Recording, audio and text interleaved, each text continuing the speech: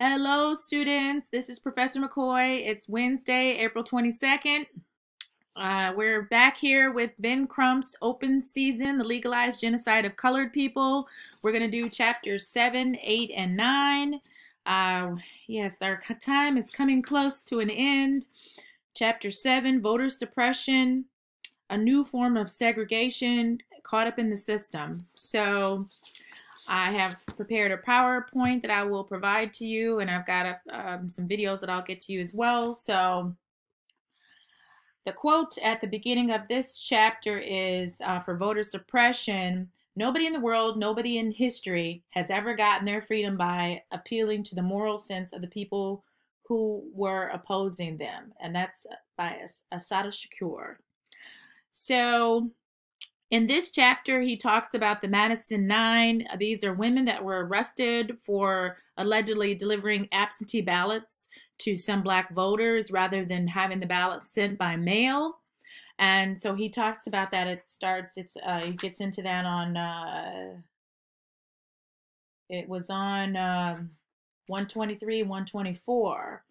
So on 124, he says, those who were arrested were nurses and teachers who had never been in trouble with the law. These women were pillars in their community. They became known as the Madison Nine. Their alleged offense: they delivered absentee ballots to some black voters rather than having the ballots sent by mail. At most, that was a technical violation of the law. And then he talks about on 125, voter fraud is a serious felony that upon conviction would keep these 9 well-intentioned, law-abiding professional women from being able to vote or maybe even hold a job.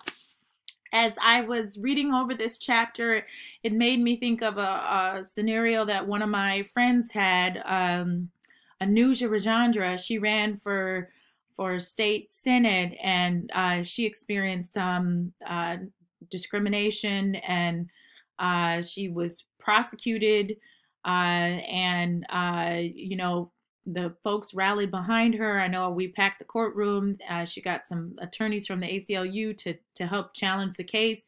She ultimately prevailed. She's Indian, wonderful person, wonderful spirit, and but she got the black treatment. She got the black person treatment. And this was in Washtenaw County. So it's like, folks think Washtenaw County is progressive and liberal. But I'm here to tell you that there's some conservatism going on in Washtenaw County too.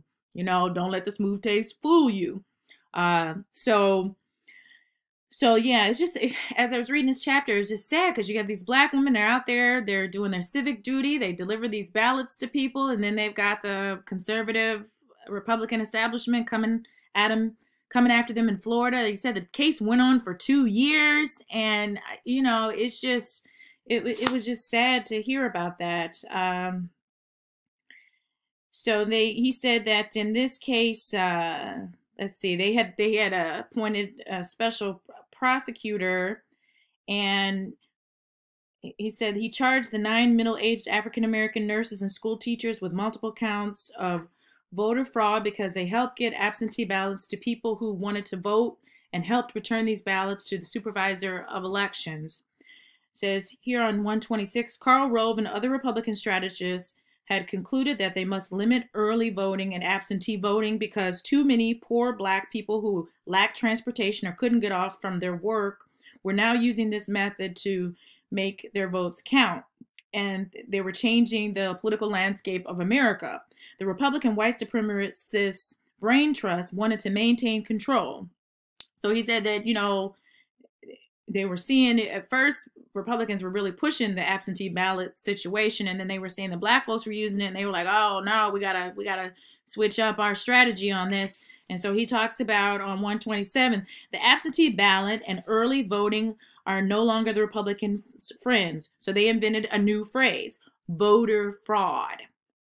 And to disenfranchise African Americans, or at least to maintain their power. And what was a predictable first step to stamping out voter fraud? To arrest black folks who helped other African Americans vote early or absentee if there was even the slightest departure from the elaborate and cumbersome rules for getting their ballots out and getting them back. He continues on 128 to talk about the Florida statute. The Madison 9 defendants were charged with violations of Florida statute section 104.041, which criminalizes conduct that perpetuates any fraud in connection with any vote cast, to be cast, or attempted to be cast. This statute makes such acts a third-degree felony. The Florida courts, however, have stated it must be remembered, however, that is not every infraction of the election code which calls for the imposition of the penalties prescribed thereby. The infractions, in order to be subject to the sanctions of the statute, must have been knowingly committed. And he also further on goes on to say on 128, what is significant about the Madison 9 is that no vote was altered or cast by an unqualified voter, and in fact, the will of the voter was facilitated. The Florida Supreme Court had said if the vote is cast for the person from whom the qualified voter intended, defects in distributing and collecting the ballots are excused, and the election laws are to secure to the elector an opportunity to freely and fairly cast his ballot and to uphold the will of the electorate and prevent disenfranchisement. So he said many Black people don't have permanent mailing addresses, or they move often or stay with family. Voting is good citizenship, and anything that makes it easier for this segment of the population to vote is good for democracy. The essence of voter fraud is coercing people to vote for someone they don't want to, altering ballots, or submitting ballots from people who didn't vote. If technicalities in the way ballots were sent out or returned constituted voter fraud, Al Gore might have been declared the president over George Bush. So basically he's talking about in this situation, I'm gonna just break it down for y'all. The women did not do anything illegal. They have to show that they intended to do something legal. Like they basically delivered these absentee ballots to these people, these poorer, older people who couldn't go out and get them for themselves. They let them, the people voted freely. They didn't do anything to tamper with their vote. So they didn't do anything wrong, but the Republican conservative establishment in Florida decided to come after them anyway to, again, teach these Black people a lesson. Just like they happened with my friend Anusia. She ran for office. She's Indian, and they wanted it. And, people were kind of trying to say, oh, why is she running for office? She needs to wait her time. And so once again, and that, unfortunately, in her situation, that was the Democratic Party that did that in Washtenaw County. That was some folks from the so that, again, I'm here to tell you, white supremacy is everywhere. It's not just in the Republican Party. It's in the Democratic Party. So I know that's why they have had a lot of discussion about Black folks, how we need to have our own party to really represent our interests. So it says in his deposition, Special Agent Riley of the FDLE conceded that no ballots were cast by people not qualified to vote. No ballots were altered to interfere with the intended will of the voter. No ballots were cast for or by dead persons. Every ballot was approved and accepted by the canvassing board as sufficient with the signature inspected and found genuine, and nothing was done that interfered with the will of the voter. In fact, the actions of these women may have facilitated the vote being cast. So basically they're helping people who would typically be disfranchised to actually exercise their right, their constitutional right to vote. So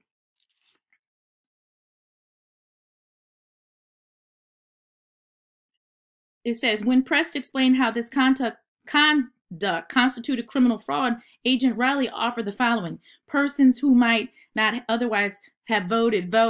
In other words, some people who were not going to vote in the way that the Republicans wanted them to vote, we're going to vote Democratic, and, they're not having that. So they got to set an example for these Black people, basically trying to say to Black folk, oh, how dare you Black people try to help other people exercise their right to vote. We're going to send a message to you. So Montellis Roberson, one of the women charged with voter fraud, promised that she would never participate in the political process again if I would please just get her out of these criminal charges. I told her and the whole audience, don't stop helping others to vote and don't stop voting. That is what racists want you to do. That is why Governor Scott's supporters brought these charges to intimidate and suppress your vote. Okay, again, I've talked about this in the class before. I talked about how I was in South Africa. I studied about apartheid, went over there. I saw how it was in 1999, post-apartheid, how there were still remnants of apartheid there. And here in America, we have an American apartheid system. You see it. It's definitely bearing out with this coronavirus and things like the fact that Black people are disproportionately being affected by it because of the issues of disparity in terms of our healthcare system, education, employment, the whole shebang. And now you got people that are rushing to hurry up and open the country up again, and it's like they don't care. They don't care about how if they open it up, it could hurt their parents or grandparents, hurt them, or hurt people of color, poor people. They don't care. They just want to open it up. It's like spring fever or something. Folks trying to open it up. And then the other issue is this too. You got people who are encouraging them to open it up. Business folk that aren't going out there protesting and subjecting themselves to the risk of getting harmed from protesting. So it's like, I've talked about this before. You've got the elite establishment getting poor folk to do their bidding. And, poor folk, white folk, black folk, y'all need to wake up. Don't be doing other people's bidding. You got to do for you. So I told her and the whole audience, so he said, basically, don't let them pressure you. It says, these charges were brought to convince you to stay at home and stay out of the political process. If you quit, they win.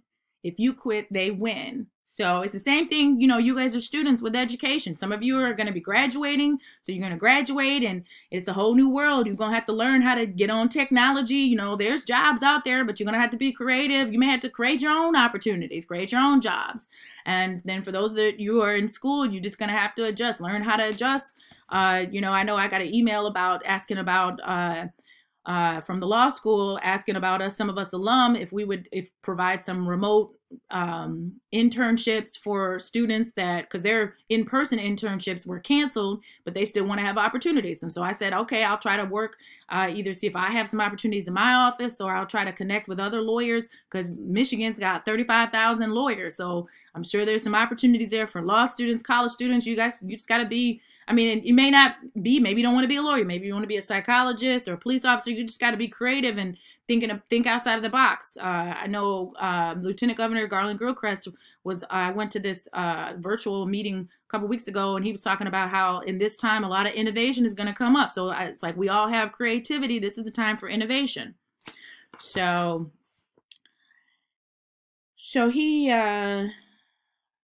he says 130 is he's recounting the experience of the Madison 9. As we arrived for the first hearing, I met reporters outside the courtroom and began my campaign to force the spotlight of public attention on this cruel effort at voter suppression. I met the assigned prosecutor and urged her to drop this baseless charge of voter fraud.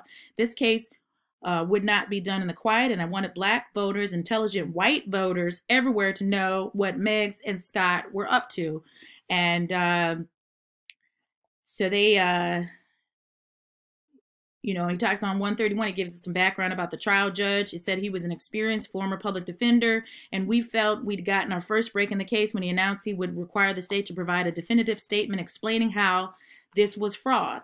We prepared a motion to dismiss the charge, and then he goes on to discuss in this chapter how they had offered them some kind of diversion, and the lawyers talked to them and they were evaluating it, but the women were like, why would we plead to something that we didn't do? And it says on 132, these strong, principled women said they would rather go to jail than admit what they did was wrong. They had lived their lives doing the right thing, and they were not going to back down. They would not say they had done wrong when they had not. I would say this, again, I'm a criminal defense attorney, 18 years. It's unfortunate the way the system is stacked. A lot of times they'll charge you.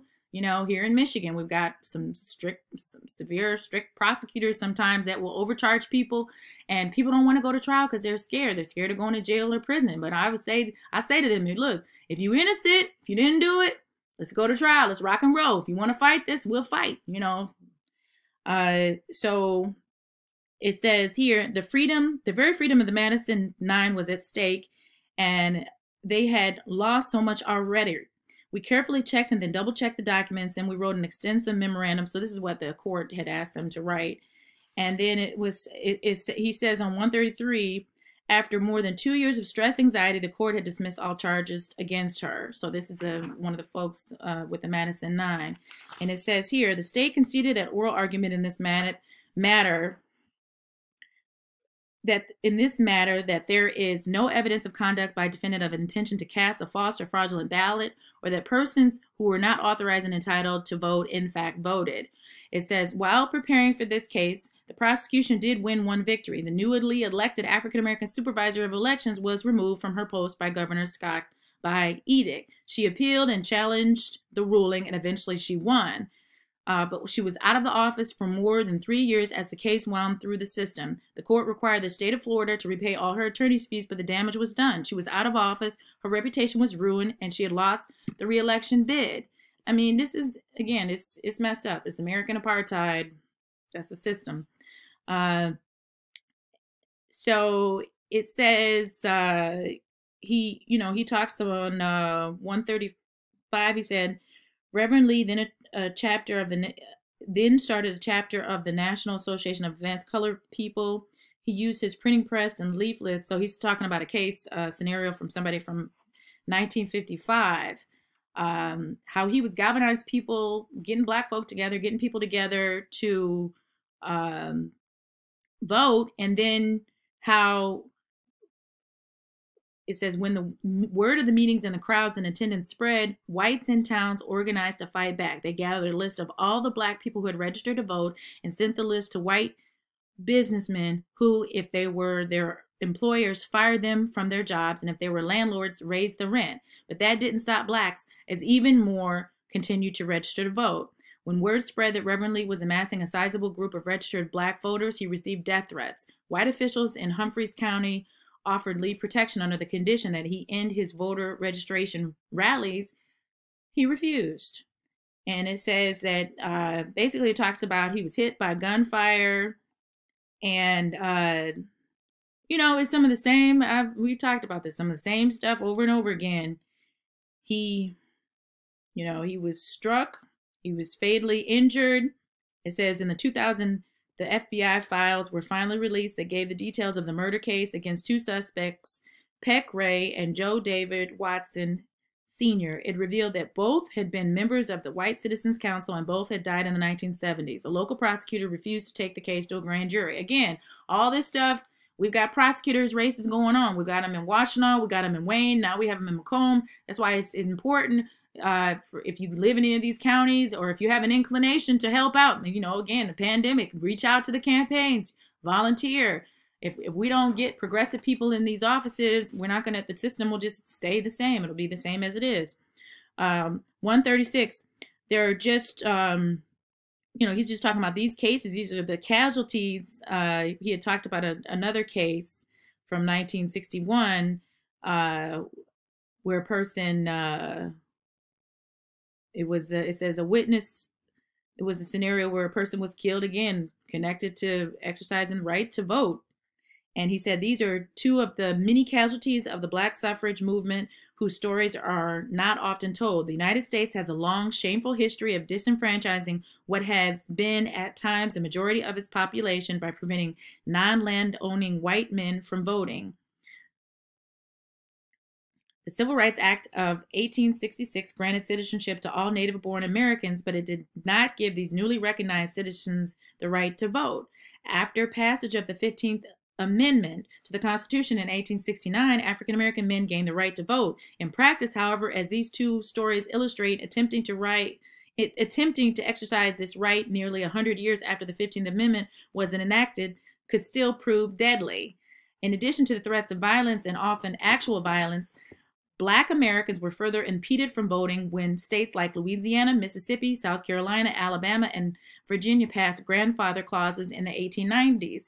And so grandfather clause, it's a law that means that you can only vote if your grandfather could vote prior to 1867. And for Black folk, prior to 1867, we were slaves, so it wasn't going to be viable. He also talks in this book in chapter 7 about Shelby versus Holder, and that's in your PowerPoint. Justices held that the Voting Rights Act was passed to address racial discrimination that in their view is no longer much of a problem because this decision allows states to redraw the lines of voting precincts and implement the kind of requirements that have in the past prevented African Americans from voting. So and that's on 138. Let's see. He talks on 139 about voter suppression of Blacks on voting rosters leads to diminished presence on jury pool. I know my mentor, Judge Thomas, she had asked the clerk to show the voting rolls and show efforts in terms of Wayne County of efforts to make sure that there's diversity on the jury pool, because a lot of times that's not the case. You don't have a diverse jury pool, and you know, we've talked about this with some of the other cases. It's like you have a right to a jury of your peers, but that's not always the case. He talked on 139 to 140 about voter intimidation of college students. And so I would just say you want to be mindful of all these things. You know, why are these things that happened in the past, the far past and the more recent past important? Because we have an election coming up. You know, we have a primary in August and we have election coming up in November. We've already seen with Wisconsin how there was some efforts at voter suppression.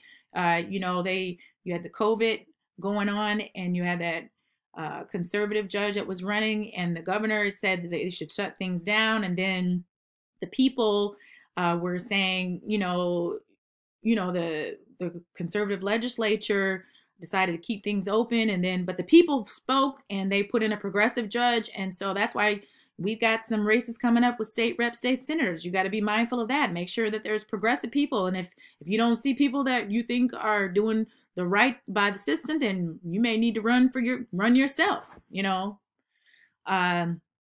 Chapter 8. So in Chapter 8, it's a new form of segregation. So he talks about on 146, the disparity between public schools and charter schools. He also talked about Michigan's own Attorney General Dana Nessel, her fight to ensure that she said there is a right to a minimally adequate education on page 147.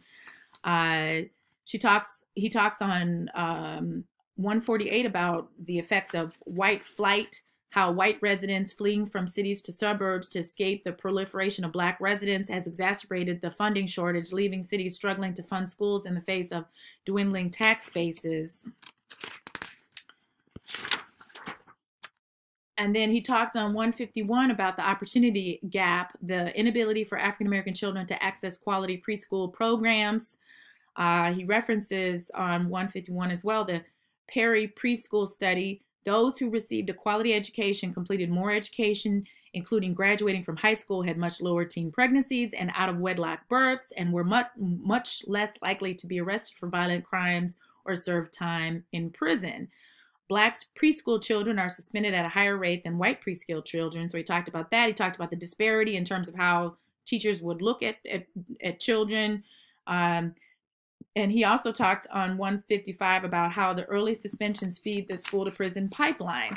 I think I'll say this, because it's since March, I've been working as an educational advocate. It's been 3 years now. And that's part of why I decided to shift from a lot of my work in the courtroom and going into the classroom and being an advocate. And there are advocates that are non-lawyers, there are advocates that are lawyers, but we definitely need more folks to come into that field of advocacy, of making sure that the parents and the students get the right supports. I mean, right now with the pandemic, you have a lot of this stuff is going online, but there's this issue of, and I know we get into that, he gets into that too, there's this issue of not everybody having access to internet. Not everybody has access to laptops. And it's like, we're in America. We're in one of the most wealthiest countries in the world. And it's shameful. Nobody should be limited from having the ability to have access to education. I go back to that movie Race, that Jesse Owens story. Just imagine if we had a system that was not... if we didn't have this apartheid system that has these issues as far as racism, classism, and sexism, we would be so much further as a people, as a nation, if we weren't confined by xenophobia and in the isms. So he references on 156, APA Journal of Personality and Social Psychology researchers found that those who dehumanized Blacks were more likely to have used force against a Black child in custody than officers who did not dehumanize Blacks. So that's where they talked about, they did a study of some of the police officers, and that's what they found.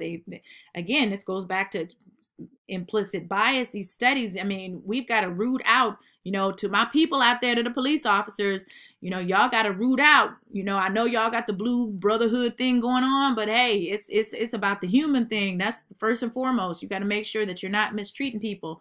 Uh, you know, I understand you guys have to uphold the law and order, but there's right and wrong. And as far, I'm a spiritual person, God sees everything. So, and if you have police officers going out there mistreating folk, then they're putting everybody, other good police officers' lives at risk, because if folks get out there and they get mad because of some other experience that they've had with the police officer. They might take it out on some of y'all that are the righteous officers.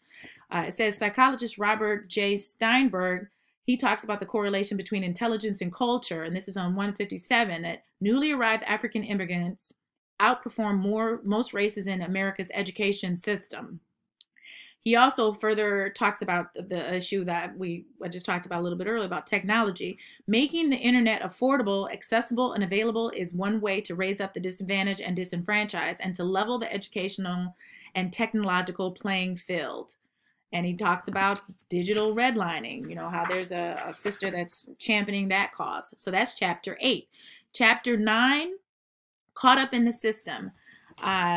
He talks about the experience of his cousin, Marcus, dealing with allegations of sexual assault. You know, what he has to, you know, just having to deal, you can't even be a young person these days. You know, what I've seen as I've worked in the courts representing children, I mean, you know, like, because when I was younger, if people got into fights and stuff like that, the teachers were the boss. They handle it. They didn't just rush and suspend people and criminally charge people. It's overkill with charging young folks. You got it happening. I see it in Washtenaw County, Wayne County. It's literally school to prison pipeline. It's a prison industrial complex. It's overkill. It's like we've got, you know, there should be structure. It's really, I feel it should start in the home.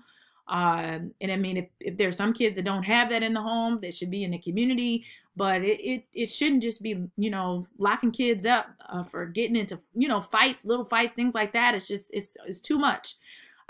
He also talks in this chapter about direct file. It's the process allowing the prosecutors on their own largely unrestricted authority to charge children as adults and move their cases from the presumably more compassionate juvenile court system to the more regimented adult court system without any involvement of a judge.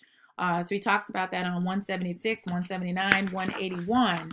And, you know, this is just messed up. I mean, I think right now, I heard a report that there was, you know, I've talked before about Just Mercy, about what Brian Stevenson did as far as helping with the juvenile lifers, taking that case to the Supreme Court and having these cases reevaluated. There were people who were prosecuted as they were minors, but they were charged as an adult and they were sentenced to life in prison. So the Supreme Court said, well, those cases have to be evaluated because, you know, there's studies out there showing the adult brain doesn't fully mature to the age of 25.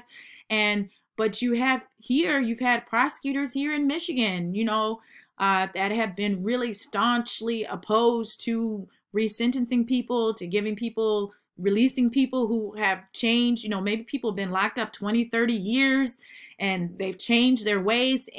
But we don't really have that spirit of redemption, forgiveness going on here, and it's unacceptable. And I mean, there's just this report about one of the lifers was just about to be released, but he ended up dying it was in prison. And I mean, that's just, it's a hot mess. It's unacceptable. You know, I understand, you know, I respect law and order. I mean, again, remember my mama, I've talked about this before. My mom is a nurse. My dad's a lawyer.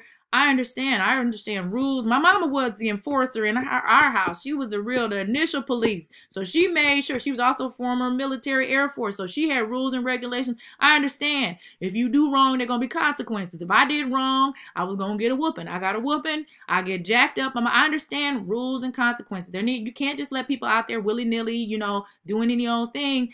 But there has to be a balance and measure. There needs to be more programming, like restorative justice programs. There needs to be more preventative programs. You know, I have the program I've talked about with What to Do and Stop the Police, and where we brought in police officers, prosecutors, judges, and to just talk to people about what to do when stopped by the police. And as I started doing the programs, I started seeing the young people coming out, and they started, at first you had folks that were kind of hostile or of the police, and then they started saying, hey, they started seeing some of the black officers, and they were like, oh yeah, I want to become a police officer. How do I become a police officer? So it started changing minds, changing mindsets.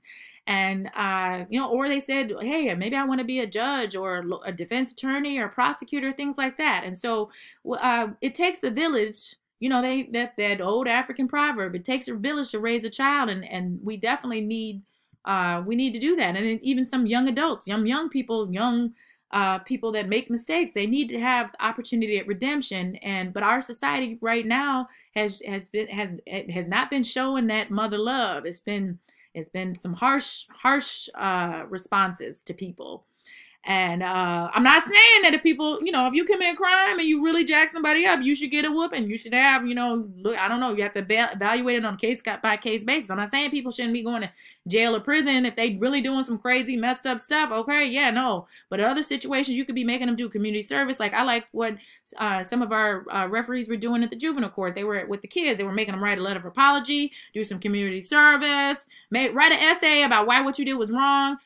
Again, look at the situation. Some people, they have mental health issues. They've got drug issues. We've got to be more holistic in our approach to how we help people. I mean, and across the nation, in some of the other states, you've had some prosecutors that are more progressive that have used programming that has been successful. You've got Kim Fox in Chicago. You got Marilyn Mosby in Baltimore. You've got some progressive folks. So it's like we need change. Equity in the system demands change. So that's it for today. We got 3 more chapters to go, so I anticipate I'll be getting those videos out to you, and then I'll be putting together the multiple choice final exam, and I have the essays. I was just waiting for a couple more to come in, and then I'll be grading those. And again, let me know if you have any questions. If you need anything, I'm here. You can call me. I do Zoom, Skype. I've learned how to do Google Hangouts. So you all be blessed, be safe. This has been some heavy stuff. I know some of you have lost loved ones, friends, family. I've had some folks, at least 9, 10 people I've personally known that have passed away. And I've been praying about it, meditating about it. And you just got to make sure you try to stick to a regular schedule. If you're somebody like me, don't watch too much of the news, because that can definitely scare you, can stir up your spirit in a bad way if you're sensitive like me. Other people, Professor Taylor, he watches it, he's all in. He said it doesn't affect him, but me, it affects me, because I'm like, no, we got to do some change. And so everybody be blessed and stay tuned for the next video.